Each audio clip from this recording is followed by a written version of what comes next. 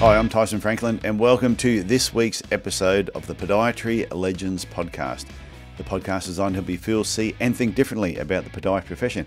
Now, if you haven't checked out the Podiatry Legends website, please go to podiatrylegends.com, and that's where I put a lot of the episodes, even though they all go onto all the podcast platforms. Today is another solo episode.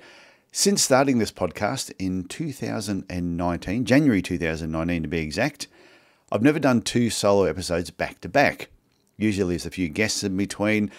Majority of the times they're podiatrists, but I like to bring some guests in who are not podiatrists, just to sort of spice things up a little bit. And usually those guests have some information that I know will be very useful for podiatrists in business and in their careers.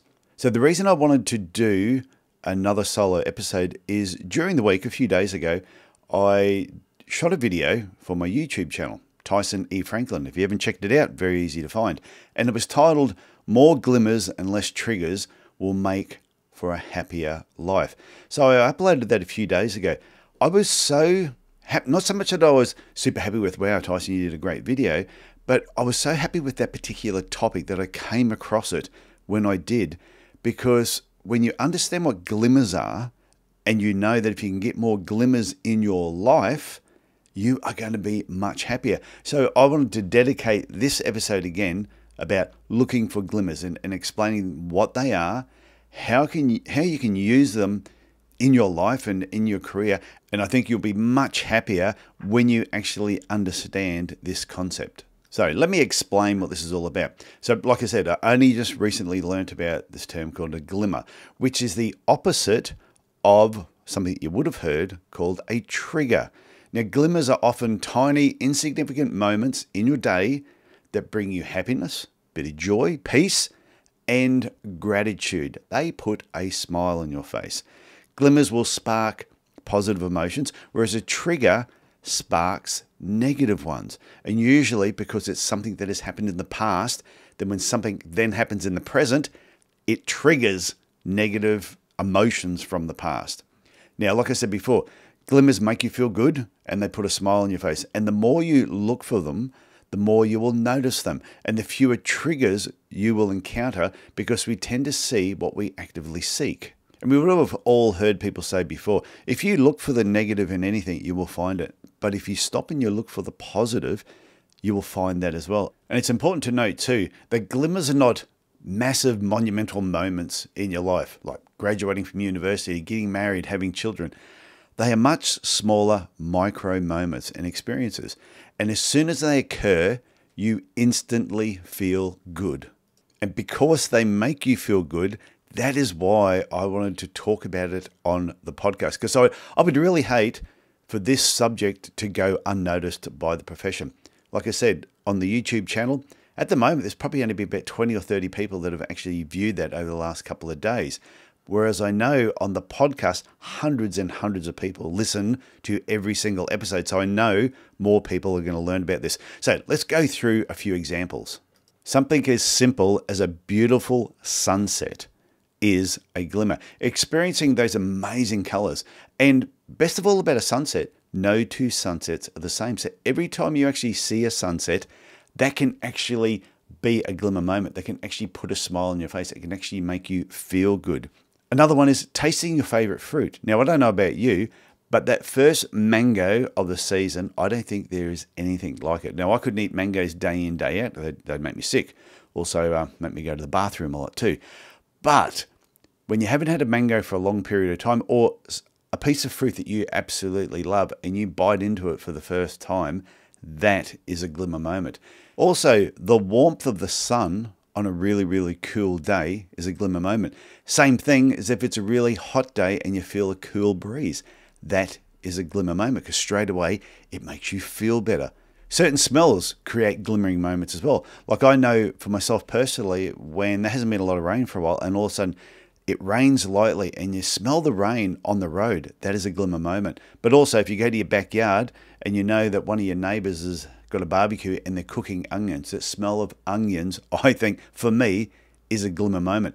When you walk past certain restaurants, the aroma that comes out of those restaurants can be glimmer moments. Like I'm a fan of barbecue.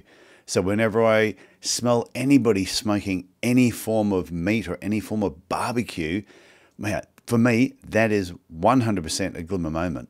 Seeing a rainbow is also a glimmer moment. My daughter sent a photo the other day, and it was the most amazing, perfect rainbow I have ever seen. As soon as I saw the photo, I just went, oh my God, that is amazing. Actually, it's that good. When I do the show notes for this on the podiatrylegends.com website, I will put a photo of that particular rainbow. I'll tell you right now, as soon as you look at that rainbow, if that does not make you feel good just looking at that picture, there's something wrong with you. Okay, I'll keep moving on. For other people, just hearing a baby laugh is a glimmer moment. I know some women that have had children, when they smell the top of a baby's head, to them, that is just a magical moment. For me, it's just the smell of another head, but that's why we're all different and we all see glimmers differently. And you've heard the term, stop and smell the roses. It's because that is a glimmer moment. When you buy your partner flowers, the first thing they'll do usually is notice the really vibrant colors. They'll look at the flowers and they go, oh, they look absolutely beautiful. The next thing they do is they will smell it. So both of those things, the sight and the smell of flowers, are glimmer moments. And this is why people will buy themselves flowers. That's why some people will always have flowers in their office. Some people will have flowers at home because they are glimmer moments. When they see those things, it makes them feel good. For other people, it's as simple as smelling their morning coffee or that first sip of tea. I know some people, they will go to a particular coffee shop and they know when they get to that coffee shop, the person who's actually serving them will serve them not only the coffee, not only do they smell the coffee, but the barista will give them a really big smile. And to them, that's a number of glimmer moments all in one particular place. Hearing birds chirp in the morning is a glimmer moment. Where I live here, as soon as the sun comes up and there's a lot of bushland around us, all you can hear is birds chirping. And I must admit, when you're up doing your morning walk and you're sort of trudging down those tracks and you can hear the birds chirping, I actually really enjoy that. So to me, that is a glimmer moment. Even hearing your favorite song on the radio or just playing some of your favorite music, when you hear those things or when you hear those songs, they are all glimmer moments. Now, some people's glimmer moment when it comes to music might be completely different to others, so don't judge other people. And a final example I want to give is just watching a full moon. When you're standing back and you're just looking at a full moon, I've never seen anyone look at a full moon and go, yeah, that makes me feel terrible. Never happens. It's the same as if it's a really clear night and the stars are all shining. Nobody can look up at that and sort of go, yeah, no, that makes me feel terrible. So if you stop every now and then and enjoy the small pleasures of life, the glimmers, it will be good for your mental health and your well-being, and it will definitely reduce stress. You should make it a habit of trying to notice the glimmers around you every day. And the more you do it, the more you'll notice them. And it will block out the negative triggers. I mentioned that right at the beginning. And you don't need to be chasing these things. All you need to do is just open your eyes. They are all around you. Your mood will improve. You will feel more motivated and you will achieve more. Goals are easier to attain when your stress is low and your motivation is high. I was once told that whenever I felt stressed or overwhelmed or had problems sleeping, just there was a lot going on in my mind, that I should close my eyes and I should go to my happy place. Now, for me, it was a particular strip on the Gold Coast in an area called Holywell. Spent a lot of time there as a kid and I absolutely loved it. And I still love it to this day. And every time I go to the Gold Coast, I will normally go for a drive to Holywell and I'll sit there on this park bench just looking out at the water under the shade of these big pine trees. And I listen to everything that's going around me. I listen to the birds. I listen to the water running up along the beach. And it is just a magical area for me. But now that I think about it, the reason it is my happy place is because of the number of glimmers that it actually holds. It's the sunshine when I'm there. Like I said before, it's the large pine trees. It's the cool breeze. Sometimes you'll hear the breeze and it's going through the pine trees and it makes a distinct noise. It's also the smell of the salt water and the sound of like the seagulls in the background. Also, like I said, the sound of the waves just running up onto the beach. I can close my eyes and as soon as I picture that, it puts a smile on my face. So you need to find your happy place. a place where you know where there are a lot of glimmers. Where I currently live now in Cairns, there's a lot of walking tracks. I mean, miles and miles of walking tracks, surrounded by really tall trees, thick greenery, lots of palms. There's also a lot of birds and wildlife. And every time I go for a walk, I feel amazing. Now, I used to think it was just the endorphins that were created from the exercise. However, I know now that it's also the glimmers I experience when I'm walking around. Yes, I get to hear the breeze through the trees, and I love looking at the scenery and how thick and green everything is. And every time I see a scrub turkey go running past me, I don't know, for some reason it puts a smile on my face. I don't know if it's because I find them interesting or my wife can't stand them and I just find that funny. But anyway, as I'm walking down through the tracks, all of a sudden there's a stream that runs through where I live as well. And it follows the path of the walking tracks, which then goes down to a large lagoon. And when I'm down at the large lagoon, all of a sudden, there's this big open area and there's all these ducks there. And you can hear the ducks quacking away. But also, like I did a video on my YouTube channel a while back just about how feeding ducks makes you feel good. That is also a glimmer moment. So every now and then, I will go and grab some bread. I will walk down to the local creek. I will sit there and I'll actually feed ducks because it makes me feel good. So feeding ducks is definitely a glimmer moment. So getting back to my walk, as I'm walking around this area, and it's also crossing paths with other people. The thing I like about smiling at people is it costs you nothing to do it. And I must admit, when I'm walking along, every time I smile at someone, I would say 90% of the time, people will smile back. And we both feel better for doing that. And I think that is a glimmer moment. Yes, occasionally you'll smile at someone and they will give you a bit of a frown, or they will just look the other way and totally ignore you. Yep, you know what? That's on them. It's not on me and it's not on you. If you want to give out smiles, give them out every day. So when it comes to glimmers, I think you should use all 5 senses. What can you see? What can you hear? What can you smell? What can you feel? And also, what can you taste? And if you want to experience even more glimmers, put your phone down and look around you.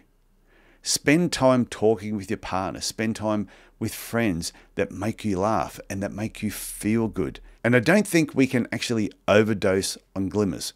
So I think you should go out there and overindulge as much as you can. Like I said, they are all around you. Sometimes we need to switch off technology. Get away from our TV sets, put our phones down.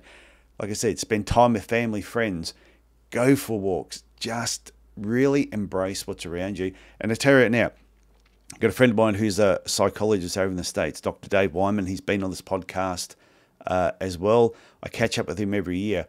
And he said something a few years ago that in his diary, I think it's 2 or 3 times a day, he blocks out 10 minutes. And that 10 minutes is he gets up, leaves his office, walks out the front door, and he goes for a walk around the block. And he just says that 10-minute walk around the block, when he gets back to the office, just totally recharges him, recharges his thinking, and he feels so good.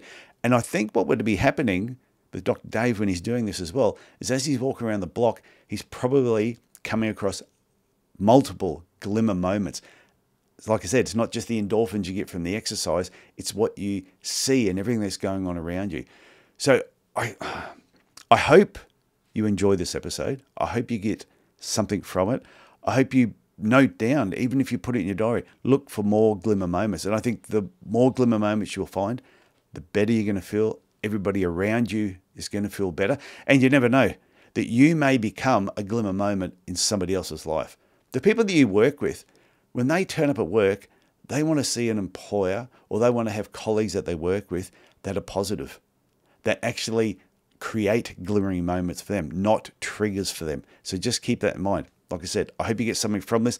Would love your feedback. If you enjoyed this episode, please send me an email, tyson@podiatrylegends.com. Tell me what you thought of this particular subject. Because like I said, I think it is really important. I think you should encourage podiatry friends, even family that know nothing about glimmers. Get them to listen to this episode and start looking for those things in life that make them happy, that put a smile on their face. Okay, that's it for me this week. I want you to look after yourself, look after your family, and I will talk to you again next week. Bye for now.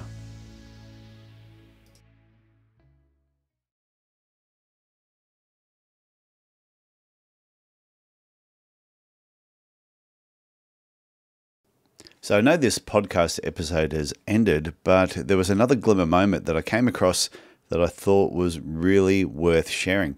And that was picking up the phone and talking to someone that you haven't spoken to for a while, especially if you've been really good friends, especially really good friends in the past and you haven't spoken to each other for a while. Phone them up and just say hello.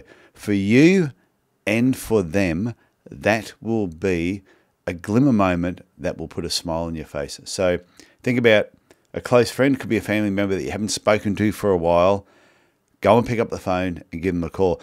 I remember many years ago, I'd heard about picking up the phone and ringing somebody that you hadn't spoken to for a while.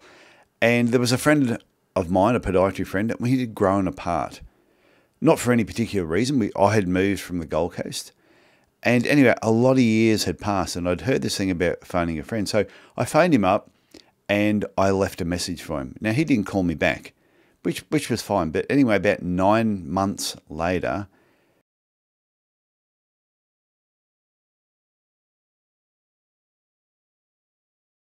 his wife rang me and she said, I've got some bad news. Just want to let you know that Chris has passed away.